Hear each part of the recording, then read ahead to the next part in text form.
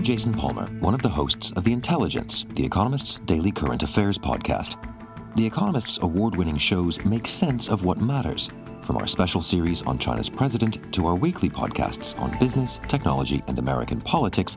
Our journalists provide fair, in-depth reporting on the events shaping the world. To get the annual plan for less than $2.50 per month, search for Economist Podcasts Plus to start listening today. Each new generation studies Napoleon through their own lens. So in the 1960s, it was all about his relationship to women and feminism. And then a little later, it was about his relationship to the economy in the 1980s and 90s. And today, of course, we see him through the social justice lens.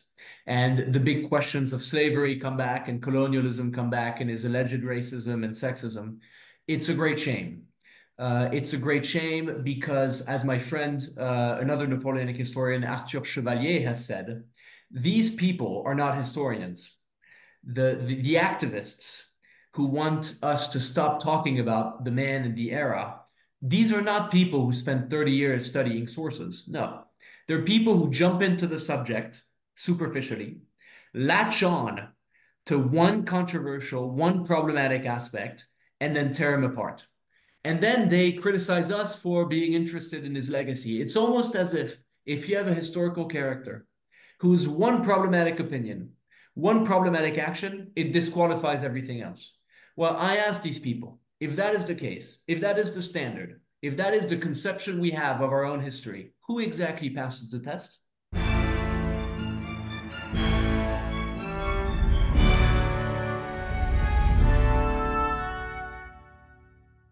Hello and welcome to the pod, and today's episode is on that great figure who gave his name to an era, Napoleon Bonaparte. I'm talking with Louis Sarkozy, Frenchman, historian, author, and a man passionate about the great French emperor, or Corsican Ogre, delete as appropriate. We discuss his image today by some, as you heard at the top there, Louis has strong views, but also how Bonaparte is viewed by nations of Europe, his love of books and the ancients, and much more. I've got plenty more great episodes coming up, including the Mau Mau uprising in Kenya, the history of the mafia, British ballet in the 1930s and during the war, and the Great Commanders series continues with Gordon as we chat World War I also rans. So please do subscribe, and if you can give me a 5-star rating, that would be joyous news. You can get in touch with me via the links in the show notes, but until then I'll hand you over to myself and Louis Sarkozy, discussing Napoleon.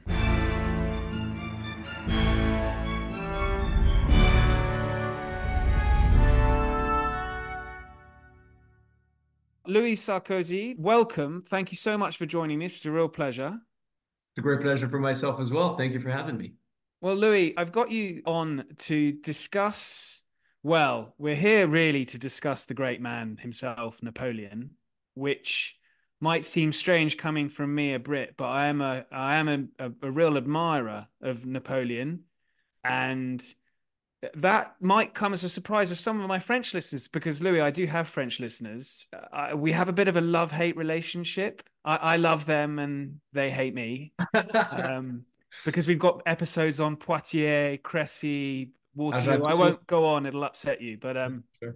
but I am an admirer of Napoleon. So I'm very much looking forward to us discussing this. And the reason why we are is because you've written a book at, if you don't mind my saying, the tender age of 26, I think, a book on Napoleon, and more specifically, it's titled Napoleon's Library, and it is all the books that, you know, Napoleon, who's a voracious reader, and so it's a great subject to write about. And I mean, I guess my first question is, did you write this because have there been many books written about Napoleon and his love of books and his love of reading?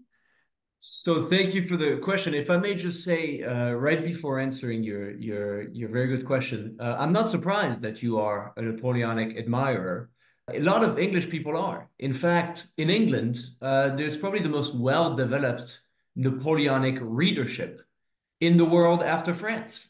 For some reason, and this dates back to his lifetime, he has always inspired in England the fiercest hatred and the most devout admiration. So famously, Lady Holland and her husband, chief of the opposition at the time of his decline and fall in 1814, 1815, loved Napoleon, sent him books, on Saint Helena, because famously in Saint Helena, he had a lot of trouble getting books.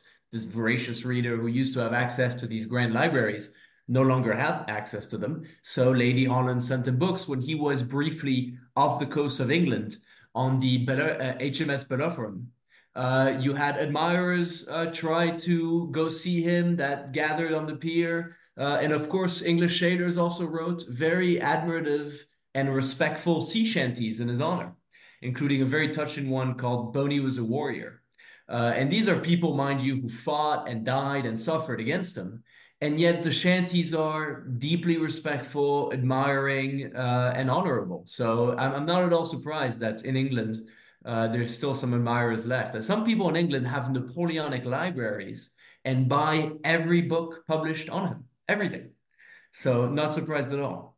Yeah, it is. It is amazing. I mean, I find the man fascinating. I mean, I can't compete with these people who have extensive libraries, but I mean, only recently we've seen. I don't know if you've got. There's a brilliant book recently written by Ruth Skur about Napoleon gardening throughout his life. Yeah. That's just an extraordinary angle, and yours is an interesting angle as well. So there's always, despite thousands of books having been written about him, there's always something new because he's such an interesting figure, isn't he? That's right. There is just a mystery about him. Nobody has really been able in 2 centuries or so to crack the secret. The guy was a total alien. I mean, just and there's this one really famous and interesting quote. I forget where it is exactly or who he's talking to, but he makes this offhand comment, and he I think he's talking to a bunch of marshals, and he says, but you people won't understand. And what does he mean by you people? Does he mean the marshals, the military people? No, I think and others think that he means all of humanity except him. Because he was not normal. He probably had no friends. I mean, some people, of course, say, he cried when Lannes died, he cried when Duroc died, but he also he gets over their deaths incredibly quickly. He doesn't really mourn. We know he loved Josephine, but he seems to have gotten his heart broken after the Hippolyte Charles affair that she has. And after that, probably never loves another one of his wives or mistresses.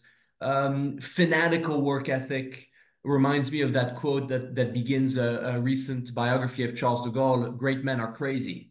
And he very much was crazy. He was so all-encompassing, so polyvalent, so many aspects of his character, such a mystery, such an alien. So that's why, I mean, so much interest has been stirred up on him. And he also achieved so much. I mean, his life story is barely believable. I mean, this guy who comes from, low and unremarkable Corsican poverty in a backwater, Corsica, that was just annexed to the French crown, suddenly climbs the echelons, is general at 26, wins, some of the most famous campaigns and battles in military history, becomes first consul, effectively, complete ruler of France at 30, humbles Europe's greatest and oldest monarchies, rules the French people, creates the modern French state, harmonizes the legal codes, reforms all the institutions, rebuilds the sewers and the bridges, everything, and then loses everything. Like in one lifetime. And he dies young. He dies at 60 or so. So to cram so much history into one life is bewildering. I mean, more stuff happened in the 15 years of his reign than occur in centuries in other countries. So his life is barely believable. I mean, it's stranger than fiction, and it's completely understandable that it stirred up so much interest. I think since his death, there's been a book and a half written per day since 1821, which rounds up to about 300,000 or so books. So that more books written about him than any other figure in world history, more than Jesus, more than Julius Caesar, more than Mohammed. I mean, he really is a mystery. Well, it's one of the reasons why I put him on our new logo, because he is this sort of titanic figure. But I wondered, and I don't know, this might be a strange question because there's lots of books written and published in this country. And I wanted to explore this slightly because do you think that other countries writing Napoleon get Napoleon? Or do you think, there's a more interesting historiography in France because, well, I guess he's Corsican, so that's an important factor we shouldn't neglect. But do you think foreigners get Napoleon, or do you think it's really a sort of a French understanding that gets to the heart of what the sort of man he was? It's a very interesting question. And what you find when you read the historiography of different countries is that each country has its own Napoleon. And he plays a very different part, but a very important part in almost all cases in different countries. So in Russia, he's known, and when I say he's known as, I don't mean, the learned Napoleonic historians, because you have some, very high level historians in Russia and Austria, etc. But when it comes to the zeitgeist, to the general population, my understanding is that in Russia, he's regarded with some fascination, but of course, everything revolves around the failed Russian invasion, the sort of proto-Hitler. He's the first chapter before what they call the Great Patriotic War, the Barbarossa, the Nazi invasion. In Austria, he's seen as the great enemy. In England as well. I mean, I just visited the chambers of Parliament in Westminster yesterday, and there's these two massive, beautiful tapestries, one of the Battle of Trafalgar and the other of Waterloo. And of course, 1815 marks the real apogee of the British Empire and the start of the British century and complete unfettered domination of the seas itself. So he played a massive role in the English zeitgeist as well. In Germany, especially in the Prussian heartland, he is very much remembered for the 1806-1807 Prussian campaign, which was a massive humiliation for Prussia. And in fact, the Junkers never forgave him, never forgot him, and all the animosity that was exemplified in the later years of his reign really date back to the 1806-1807 campaign, the humbling of Prussia. I mean, the complete disintegration of the Prussian army within a campaigning season or two. The entire country falls. This to a proud militaristic nation was something very, very tough to swallow. So each nation has its own Napoleon. Again, when it comes to the general public's understanding, the zeitgeist. But when you go to university departments, there's some wonderful work being done everywhere. I don't think French historiography is particularly privileged in this way. I mean, the beautiful thing about that era is that the sources are readily available, and you don't have to dig very far to find them. I mean, this is one of the most well-documented epochs in European and world history. And just as I did, I mean, I'm not a professional historian, and it was perfectly easy to try to enter these archives and to try to dig and understand, at least on a remote level, what was going on. So no, I think there's wonderful work being done everywhere. In this country, Napoleon's probably, I think he is sometimes compared with Hitler, which I think is a bit of a ridiculous comparison, actually, I would say. But he is certainly, I think, certainly viewed negatively, predominantly because of his desire to invade Britain, which never really happened due to the Royal Navy. But in the last few years, we've seen a number of books written, and I know so aspects of history. We've got huge fans of Adam Zamoyski, of Andrew Roberts, of course, Paul Strathern, have all written wonderful books on Napoleon.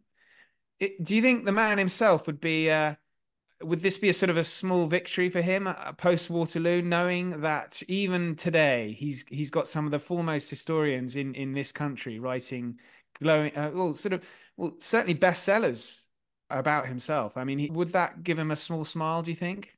He would be delighted. He would love it beyond anything. And this is something I cover in the book. And by the way, I was absolutely graced and deeply touched because Mr. Roberts is writing the foreword to my book.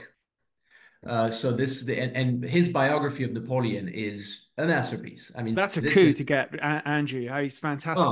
oh, I'm retiring after this book. It's done. That's it. The peak has been achieved. No, deeply, deeply nice of Andrew to agree. His biography, of course, is absolutely inevitable. I mean, it is a wonderful work. And Napoleon would be delighted. The last part of my book deals with Napoleon's last battle, which is the one with posterity. And of course, as so many other aspects of Napoleon's life, it's a book that grants him that victory. So on St. Helena, he half dictates, half probably invented to the Count of Las Cases, the memorial of St. Helena, which becomes one of the best sellers of the 19th century and cements his legend. Now, of course, it's full of imaginations and lies about how he really was, about his true politics. He was not the liberal emperor and the nationalist, whatever.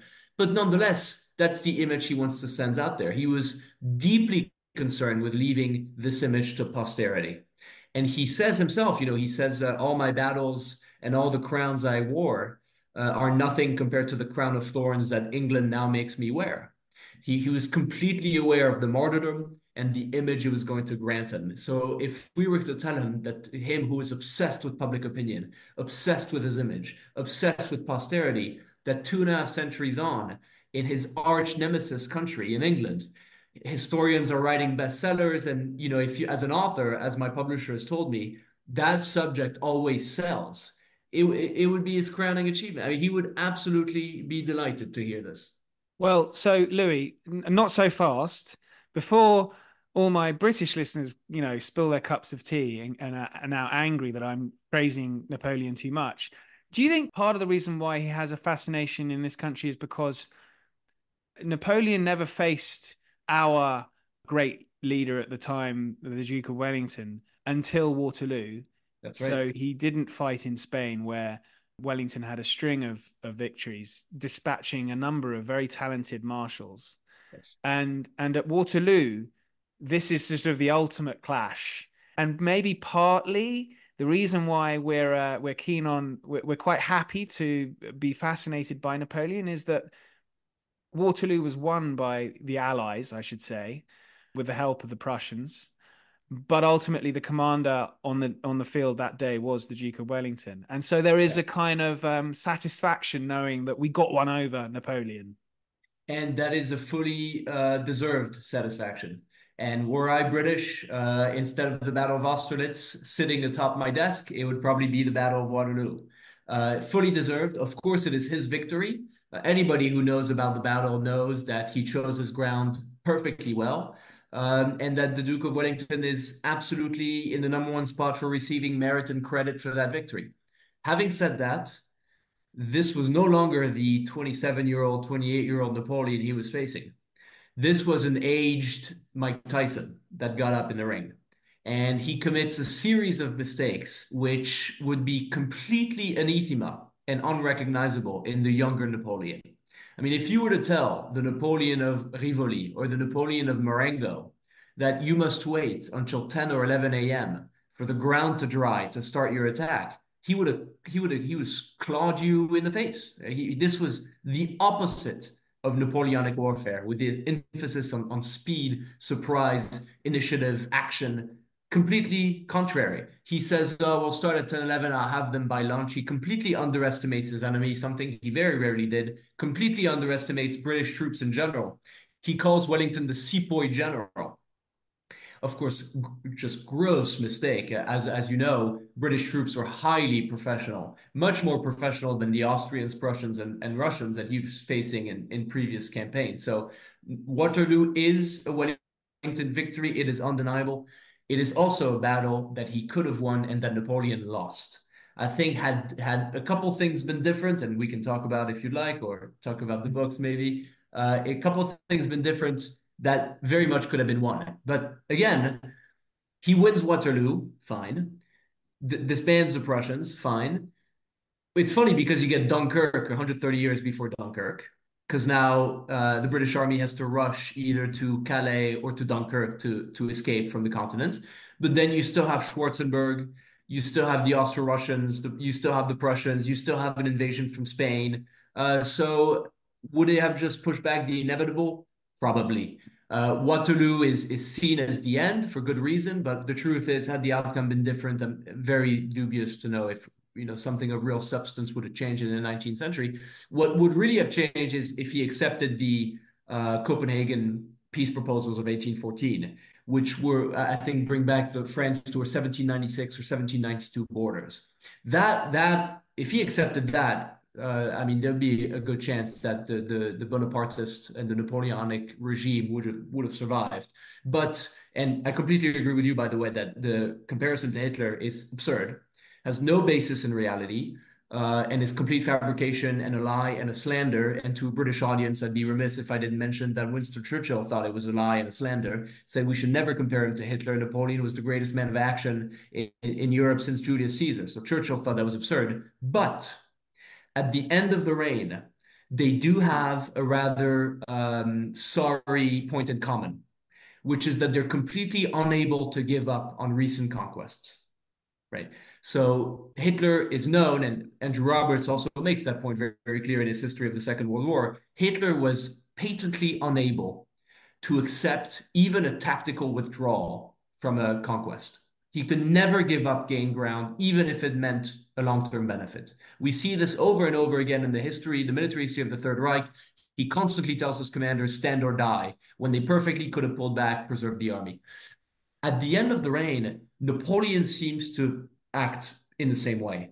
He thinks his legitimacy is so fragile and only built upon his battlefield victories that if they start to erode, he will have no legitimacy. I think at some point he says the Bourbons have 1,000 years to legitimize their reign. I have nothing. I have a few victories. And so he's constantly looking for the next big victory to re-legitimize his position on the throne. And when the British and Metternich and the Austrians and the Russians tell him, okay, give up the Low Countries, give up Italy, give up the islands of the coast of the Balkans, to him it's impossible because his legitimacy on the throne rests upon those conquests. So I'm afraid to say that I'm pretty convinced that's something that the two men have in common. It's probably the only thing that they have in common.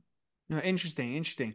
So I just wanted to dwell into the subject of your book, really, because looking at Napoleon in his first campaign in Egypt, he was, I think, very much keen to emulate probably, well, certainly in my mind, another figure who features on the Aspects of History logo, Alexander the Great, who to me is sort of the greatest.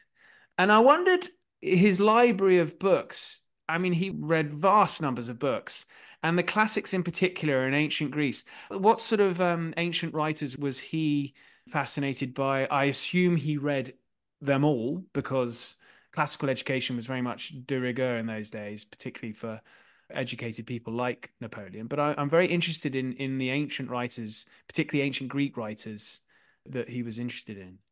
So you're completely right in saying that that was definitely part of the education at that time. However, he took it a step further. He was obsessed with history. He was an obsessive student and reader of history, particularly the ancients. In most of the libraries he created, he even separates sometimes in two categories: ancient history written by the ancients and ancient history written by the moderns. He has a particular fondness for the ancients. Two men, two authors particularly stand out, although there are, of course, many others. One, Plutarch. Plutarch is the first book we hear about. It's the last book we hear about, the lives being, of course. He has it in every library. It's in every campaign library. He talks about it ad nauseum, obsessed, completely obsessed with Plutarch's lives, of course, particularly the lives of Alexander and the lives of Julius Caesar. And the second, the lives of the great captains of Cornelius Nepos. You see the trend here. He likes history as the ancients wrote it, meaning it's not the scientific economic study of ancient kingdoms and the peculiarities of trade. No, he likes the tales of viri illustres, great men, and their deeds and their valor to be emulated. And that's what he was taught when he was at Brienne, and that's what he read, and that's what he deeply loved. So Plutarch and Cornelius Nepos hated Tacitus. Weird. He finds him smug. He finds that his portrayal of Nero is completely unjust. Napoleon suspected. And it's funny because sometimes Napoleon has these opinions that actually modern academia sort of seems to back. I was about to say, yes. Exactly. And despite, obviously him not having access to modern historiography. So he suspects Tacitus of having as the French say, a wrong tooth for Nero, suspects that of being unfair. Turns out to be right about that. And there's also this amazing little vignette. I mean, and his life story is filled with these anecdotes, but you may remember when he gets to Egypt, he issues a proclamation to the army right before the Battle of the Pyramids. And he says to the soldiers, from these pyramids, 40 centuries look down upon you. it's a mystery as to how he almost to the T correctly guessed the age of the pyramids. Right. Despite being something like 80 or 90 years before modern archaeology would make about the same, that it's probably the 42 or 43 centuries. So another another of these vignettes. But yes, deeply learned and deeply read in the ancients. Plutarch, above all, sits on his pantheon, and Cornelius Nepos. There's others. I mean, he read Livy, he read Thucydides, he read Herodotus, etc. But nothing comes close to Plutarch for him. Oh, that's interesting because Plutarch's so entertaining, and you know Uh, the paired lives so influential on Shakespeare. I wondered, with you writing this book, which I'm not suggesting for a moment you read every book that Napoleon had read, but did you find books that he had been fascinated by, and you know this is now adding to your reading list that is getting ever longer and longer and longer, and just inwardly grown and think this is just becoming a massive project. Absolutely. It's of course one can never read everything he read. One, because we don't know for sure everything he read. We have thousands of names that he requests and books that he reads and then he comments, but one just simply cannot. But yes, I have had to chew through a lot of his reading list. Most of them are wonderful books, obviously. There's great classics that were incredibly famous in the 19th century, which are today have completely disappeared from modern bookstores and general readership, despite them being, I mean, the Harry Potter of their age. So, for example, he absolutely loves the poems of Ossian. Ossian being a fake bard, a sort of Scottish Homer, who supposedly operated and wrote in the first century and told the tales, Gaelic tales of great heroes, etc. He's the Scottish antique Homer. Now, Ossian at the time of Napoleon was published by a man called James Macpherson. And James Macpherson said, "Oh, I didn't write these poems. I found them, I dissected them, I went to these Gaelic little towns in Scotland in the Highlands and translated them and reworked them." We now know that's a lie and that Macpherson invented all of them and he is now known as a literary fraudster. I've talked about this to Andrew Roberts and Mr. Roberts is a great point. He's like, it's a great mystery. If Macpherson has said, I wrote those, today he would be considered one of the greatest poets of the 19th century, of the 18th century, excuse me. But he lied. And so now he's unknown and seen as a con and a fraudster. So, for example, disappeared. Nobody reads Ossian today. But Napoleon absolutely adored them. I've had to chew myself through some Ossian.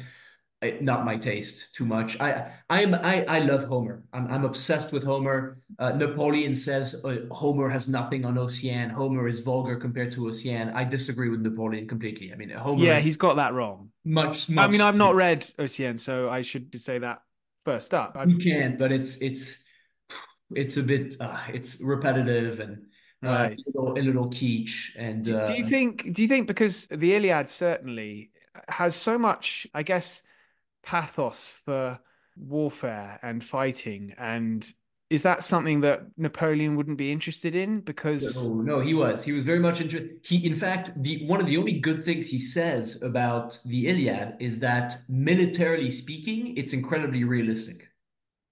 That's what he says. But he is less seduced by its wonderful writing and the music of the writing. uh, Multiple occasions, he says Ossian's much superior, and he also says it's superior to Shakespeare. I mean, he was enthused with. He commissions paintings of Ossian. He commissions an opera. Many of his libraries had paintings of Ossian and the bust and the name. He was in love with the guy. And actually, on Saint Helena, there is a Scottish lady there. I forget exactly who, and he goes up to her immediately, obviously, and in typical Napoleonic fashion, he learns that she's Scottish. And he says, "Oh, is it true what they say about Macpherson that he invented the poems? Tell me, have you read Ossian? What do you think about Ossian? Is Ossian read in England?" With a barrage of questions, and she tells him, "Sire, apparently it is an invention, and it's a fabrication." And he seems to be disappointed about that revelation. So he definitely liked the history as much of the writing in Ossian, but he also read. He was obsessed with, and I've had to read those, and I was so glad to be done with that part of the book. He was obsessed with romances. particularly Rousseau's novel La Nouvelle Héloïse, sometimes called Julie, which is, I mean, the most melodramatic, sort of quiche love story you can imagine. But since when Rousseau wrote it, it had never been written. People read this, and it was the most, controversial, taboo. I mean, it was borderline, pornographic for the audience of the time. I mean, talking about infidelity and love so all-consuming it leads one to suicide. I mean, this was completely new for Rousseau's readership. Napoleon loved those books. I mean, he read also Paul et Virginie, a similar novel where the couple drowns, saving each other in the water. I mean, very romantic. We would sort of raise our eyes when we see that today. It's like, my God, it's been done a million times. But back then, it was a huge deal. That was from Bernardin de Saint-Pierre, and it's part of another interesting facet of his character, which is this guy could be on a battlefield, directing a battle. There's 20,000 casualties. He's sending a million orders as to the incredibly complex movement and logistics of armies. And at night he's reading a love story about a Swiss noblewoman who falls in love with her tutor, and he says, I've read this book 8 times. Yeah, it's Escapism, I suppose, isn't it? completely. That's what I Yeah. suspect as well. But also a very touching aspect of his character, almost childlike aspect of his character. And I suspect to the charge that he was a tyrant and a bloodthirsty warmonger.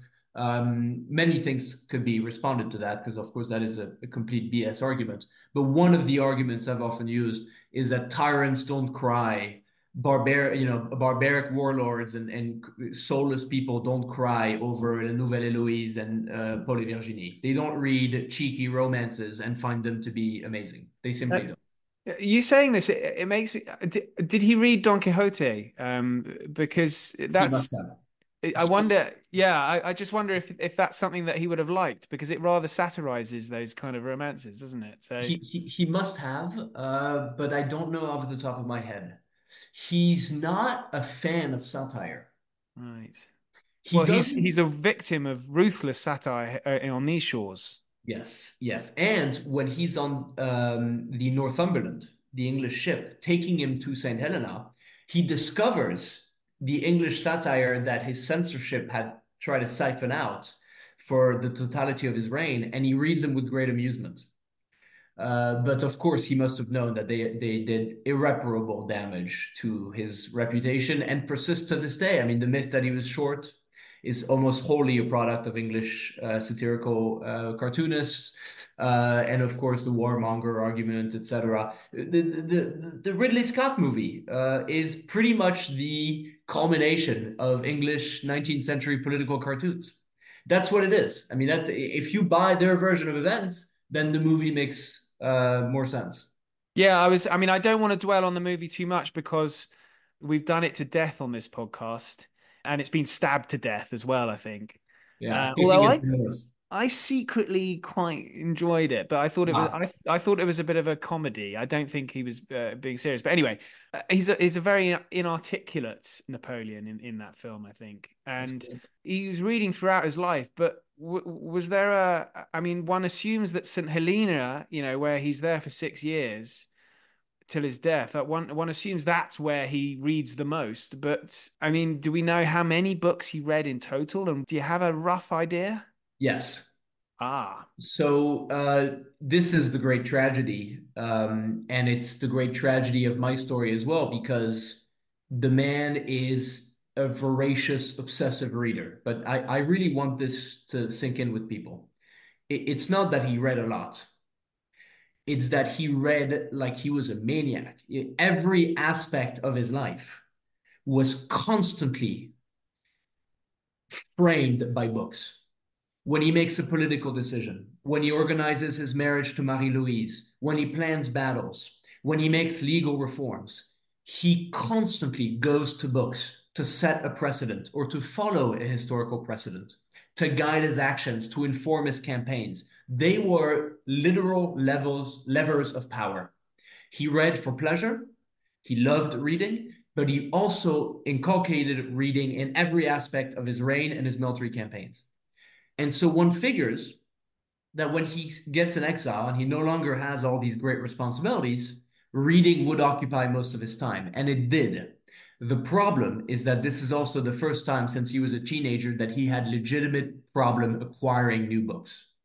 So he gets to St. Helena. I mean, in the couple days after Waterloo and after the second abdication, he frantically tries to get books because he knows he's going to get exiled again. So he tries to collect books from the various imperial libraries, and he manages to get around 400 or 500. And they also order some books. They have a layover in Madeira in Portugal where they also order some books. But he gets to St. Helena. He has about 580 books, which is enough to last us mere mortals a lifetime. With him, within a couple months, he's out. He's out of material. It's a bit like you're about to go on a long haul flight and you're trying to load up your disk space with movies, and he's used up all his space, and he's in the first 2 hours of the flight. Yes, yes. Except in this day and age, you can't download the movie, and United Airlines is not going to give you, Dunkirk for free. They're rather hard to get. So he gets to St. Helena. He has 580 books. He runs through them at withering speed, and now becomes the Great Drought, where he constantly requests for new books. The first shipment of books he gets, ironically, is the 1-year anniversary of the Battle of Waterloo in 1816. So there's a frigate, the HMS Newcastle, which pulls into St. Helena, and that's the first new shipment of books. He is so excited that he opens the boxes with hammers and scissors himself. Now, to a modern audience, that's like, oh, that's funny. But I really want your listeners to let that fact detonate in their brains. The idea that the emperor would open the boxes himself is surreal. It doesn't happen, right? In 19th century Europe. It simply does not happen, right? It's not like, the president getting an Amazon package and opening it. No, it does not. So it just speaks to his insane excitement at getting new reading material. He gets the new books. He stays up all night reading them. The next morning at like 7 a.m., we have Marchand who gets into his room and he says he sees all the books in Napoleon's rooms, on the floor, on the bed, on the tables, open. And Napoleon, like a child on Christmas morning, like going from book to book. And he looks at Marchand and he says, oh, I read them with the thumb. I mean, he was so excited to get through them that he just rifled through all of them. And then after that, there's another great drought. And then he just is going to rely on very periodic book shipments from admirers, including Lord and Lady Holland, which send him books. The Count of Las Cases, who's exiled from St. Helena, is expelled from St. Helena, also sends him books. A couple other people send him books. He makes constant requests to Sir Hudson Lowe, the governor of the island, and the British are very reticent to give him book, or rather cruel. In fact, a major factor in the detrimental nature of their relationship with Hudson Lowe, of the deterioration, of their relationship, is books. It's one of their first fights. When Napoleon tells him, I have 1,000 books here. This library does not fit a man of my position. I need 60,000 books and the resources of a great city. And 60,000, of course, being the number of books he had compiled as emperor. And he remembered that number because he had organized these great libraries himself, basically, with the help of his loyal librarian. So it's a great factor in the deterioration of their relationship. It's a great factor in his growing depression. And it will be his last true suffering, his last true misery in his life will be the lack of reading material. He reads up until the end. He reads up until the last days or weeks of his life, but he will always have trouble getting new books.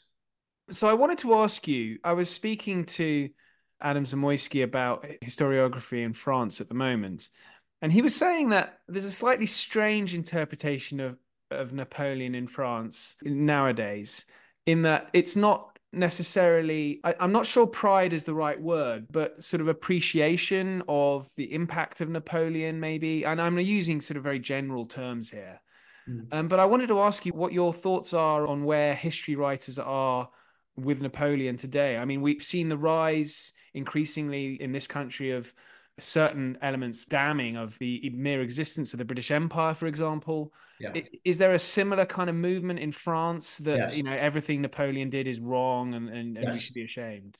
So Jean Tullard, the legendary Napoleonic historian, who's still alive, I was just at one of his talks. The man is like 99 years old or 92 years old. I forget exactly his age, but still withering energy. I mean, an incredible man, and his work is just encyclopedic. I mean, so that's a point he made years ago, is that each new generation studies Napoleon through their own lens.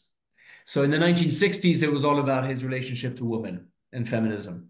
And then a little later, it was about his relationship to the economy in the 1980s and 90s. And today, of course, we see him through the social justice lens. And the big questions of slavery come back and colonialism come back and his alleged racism and sexism. It's a great shame. It's a great shame because, as my friend, another Napoleonic historian, Arthur Chevalier, has said, these people are not historians. The activists who want us to stop talking about the man and the era, these are not people who spend 30 years studying sources. No, they're people who jump into the subject superficially, latch on to one controversial, one problematic aspect, and then tear him apart. And then they criticize us for being interested in his legacy. It's almost as if you have a historical character whose one problematic opinion, one problematic action, it disqualifies everything else. Well, I ask these people, if that is the case, if that is the standard, if that is the conception we have of our own history, who exactly passes the test? Name me one figure in world history who has the morality of 2024, who is exactly our current understanding of sexual relations and racial relations and colonialism and imperialism and democratic liberalism. Find me one. Find me one regime. It doesn't exist. So either we throw everything away or we approach the subject with some maturity and some modesty. Because the same people who criticize him for his alleged racism and colonialism and sexism, by the way, those are very dubious claims. I'm happy to talk about them, have absolutely no idea what our descendants will look upon us as. Maybe we will be the great criminals to our descendants. This is tremendous arrogance, absolutely poor historiography. These people do not spend time studying the sources. They don't read people of differing opinions. They're activists. And they're terrified of history. I don't exactly know why. You know, Thierry Lenz, the director of the Fondation Napoleon, said this to me. He said, they're afraid of history. What exactly is there to be afraid of? I mean, we can study, did he reinstitute slavery? Yes. Did he forbid mixed marriages? Yes. Did he make problematic comments about women? In fact, did he have a problematic view of the role of women in society? Is the view of women in the Napoleonic Code subservient to man? Yes. What else do you want? What else do you want? Now can we understand the context? Now can we compare the morality of the time? Now can we talk about other subjects? I mean, these people who want to approach the subject of history with placards and signs. No, I mean, I have no patience for these people. And unfortunately, it's very common in France now, especially in our media. We had in 2021 the bicentennial of his death. And you had the President Macron gave a really good speech and a very honorable speech, saying Napoleon is part of us. A very admirable moment for Macron, in my opinion. But you had all the pundits and the media people talking about, you know, that he was this insufferable racist, which he absolutely was not. He was this disgusting sexist, which he absolutely was not. He was this great colonialist, which he absolutely was not. I mean, this is absurd. I mean, all this is nonsense. Yeah, it's quite interesting learning about what's going on in France then from a history angle, because, you know, particularly with social media where you only got a few characters to put your pithy opinion on a figure so complicated as Napoleon, Yes. that of course you're going to rely on sound bites. But yeah, because I read a very good book came out in about 2 or 3 years ago, the biography of Toussaint Louverture, Black Yes. Spartacus. Himself a slave owner. Yes, indeed. Anybody And who doesn't believe me and you can look up the facts, read about it. He owned and operated slaves, right? yes, When that fact is known, suddenly, wait, so history is subtlety. well, It's a gray area. Really, not everything is black or indeed, it is white. certainly complicated. I mean, you know, I think the arc of history, what we always assume that, you know, we're at the moral end, What forgetting that, you evidence? know, time moves forward, and in 200 years we're going to be viewed as as probably barbarians by some. Yes, absolutely. Yeah, but that book on Toussaint Louverture was quite eye-opening for me on because I think I had come at Napoleon from a kind of, well, he's sort of quite progressive when one compares his reforms, the Napoleonic reforms that you've mentioned earlier, compared with, our somewhat sort of conservative small c monarchy under George III at the time. And his treatment of Toussaint Louverture was actually, an important reminder that he is not this island of progressivism, is he, Napoleon? He's a much more complicated figure than that. Of course. Having said that, I would make the argument he was incredibly progressive for the time. Does he have black spots, errors, mistakes, lapses of judgment, or moral character? Yes. Who exactly doesn't? But still, he's the man who abolishes feudalism. He's the man who toys with the Tsar Alexander to abolish serfdom. He's the man who closes down the ghettos in the Papal States. He's the man who bans slavery on the island of Malta. And he banned slavery again in 1815 when he comes back to power. Nobody talks about that. The question of Haiti is a very interesting one. It's probably one of the darkest stains on his legacy for good reason. Very close to a crime but that army sent 40,000 strong, defeated, ignominious crimes committed on both sides, but still, of course, purely colonial venture by the French. But one must understand why. And it's very easy to understand why when you understand the economic aspects of Saint-Domingue, now called Haiti. I think Saint-Domingue accounted for something like 40% of the world's sugar production. You say this to people and they're looking for some moral argument. You won't find that in history most of the time. Of course, it was abominable, but 40% of sugar, that is an economic explosion, right? That is the well in Qatar filled with oil, right? That was one of the most expensive commodities at the time. Any monarch would have done everything he could to secure that income at the lowest possible cost. Not only him. Is it still a crime according to our modern standards? Obviously. Was he still wrong according to our modern standards? Obviously. But these things must be understood within the context of their time. And when compared with other rulers, he does not stand out as particularly barbaric or racist. In fact, not at all racist. I talk about this to some pretty extensive length in the book. The Egyptian expedition, while yes, a colonial venture, no doubt about it, is the first hearts and mind campaigns in history. His tactic for wooing the Egyptians is bewildering in its modernity and pluralism. Now, you might say it's cynical. Of course it's cynical, but still, compared to everything else that happened in human history, he issues translated versions of the Quran to the French. He claims great interest in the Quran, but one isn't sure if that's true or not, really, is it? It is true, and at the same time, it's cynical colonialism. It's ambivalent.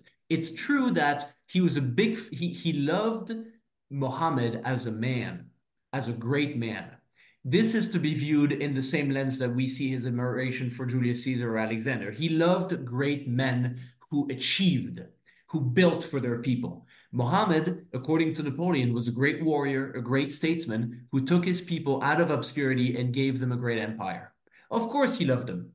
Voltaire writes a play called Muhammad, also called Fanaticism, where Voltaire just absolutely, ruins Muhammad, portrays him as a manipulator, a deceiver who manipulates the faith his followers have in him and gets them, etc. Very critical play. Napoleon thought it was scandalous. Napoleon hated the play. He thought he had denigrated everything in the play, he says. He gets to Egypt, tells the soldiers, treat the imams as we treated the rabbis and the priests in Europe. He says here the men have different practices in love, but in every country, the rapist is a monster. This is in 1799, that phrase. The Russian army today is using rape as a weapon of war. And then he was incredibly progressive in some aspects of the time. Now, of course, this was also cynical colonialism. It was a tactic to try to woo the Egyptian population. But out of all of the other tactics he could have considered, this one was pretty darn progressive. It was a hearts and minds campaign, and very interesting. He talks with the imams at length. He gets an official title, an Islamic title. He's called, I think, Abu Napoleon. The great Imam of Cairo says that in truth he is the great great nephew of the Prophet. I mean, at some point he comes out to a staff meeting and he's wearing loose Mamluk trousers and a turban and a curved swords, and his entire staff just starts laughing uncontrollably, and he's super vexed by that and changes out of it reluctantly. And even one on Saint Helena, he makes this lunar comment, so arrogant but also so amusing. He says, if I had the time and the power, we would have written to India. I would have written to India on an elephant with an edited Quran to suit my needs. So he wanted to edit the Quran, create a new religion, and make a new empire in the East, following in the footsteps of Alexander. Now, a complete Yeah. fantasy, of course, but this is not the racist that we are being portrayed. This is a man of incredible complexity and often incredible modernity. Oh, it's fantastic. I mean, yeah, I was just thinking how Alexandrian that all was. So, Louis, this has been fantastic. Now, for listeners who may be thinking, Louis sounds, there's obviously a French element to your accent there, but it's very Americanized as well. And we were just saying before we started recording, or a wonderful blend of the old alliance of America and France. You've been schooled in America, am I right? So I left France when I was about 11 years old. And I came pretty much straight away to a military academy in Pennsylvania, Valley Forge Military Academy, where I spent 4 years. And that was a proper American brainwashing. And I'm afraid I fell completely victim to it. I am an American citizen and a proud American patriot. And so you must learn a lot about the American Civil War during your time at the academy in Pennsylvania, where so many battles took place. Yeah, not as much as you would think, although of course we are very near to Gettysburg. But my study of the American Civil War came a little later. I am obsessed with that Yeah, it's conflict. amazing. It is just a bewildering play, a very tragic and horrible and also beautiful and inspiring play. Shelby Foote called it the crossroads of our being. Said it was the most important moment in American history. I think he's completely right. It is a fascinating episode, and it is an episode that countless of our fellow Europeans will never understand and never understand. It is very poorly studied in Europe, and it almost, if you were to approach your average Frenchman or Englishman or Frenchwoman or Englishwoman and described it to them, they would have a huge amount of trouble understanding. I mean, we've had our civil wars. I won't teach the Englishmen about civil wars, but ours were incredibly tame when compared with the massive dynamic of the Civil War. I mean, they kill 700,000 of their own citizens. Officers who grew up together at West Point, fighting on opposite sides, families split down the middle, a savagery, a hatred, just that is terrifying. And this is recent history. I mean, this, as the phrase goes, everything after 1800 is current events. But this is not, we're not talking about the Middle Ages here or 1,000 years before Christ. This is almost within a couple generations of living memory. I think the last Civil War veteran died in the 1950s. This is just very recent. So it's a fascinating moment. My wife and I take pilgrimages to the Civil War battlefields. We live in Maryland, so Antietam is a beautifully preserved and very nice battlefield that I encourage anybody to visit. You can stand on the side of the main Confederate battery, and contrary to other battlefields, it's very clear to understand from the topography what went on, and they do a great job over there of conserving it. So yeah, it's a fascinating episode, and I wish more Europeans would learn about it. Yeah, well, I definitely, for listeners who are interested in this, I'm definitely planning to get some American Civil War content on the channel. Louis, this is great. What's next? Do you want to write another book, or are you looking at a different type of career? Well, funny that you should ask about the Civil War. I've just signed a contract with a French publishing house about a military history of the United States. Wonderful stuff. From Wonderful. from the revolution to the Islamic State. Well, that's going to be that's quite a big subject. That is a massive subject, one I am wholly unprepared for, but I'm never one to deny an opportunity. So I will be sure to bite into it and do my best. Well, thanks so much for joining me. This has been great talking Napoleon's Library, the book Napoleon's Library, the Emperor, his books, and their influence on the Napoleonic era. It's out in May, but you can pre-order it. There are links in the show notes for listeners. And Louis, best of luck with this and with the project that you've got going. Oliver, thank you so much. It was a great pleasure talking to you today. Thank you for listening. Please do rate and review. And if you've got any feedback, please do get in touch. In the meantime, thank you and good night.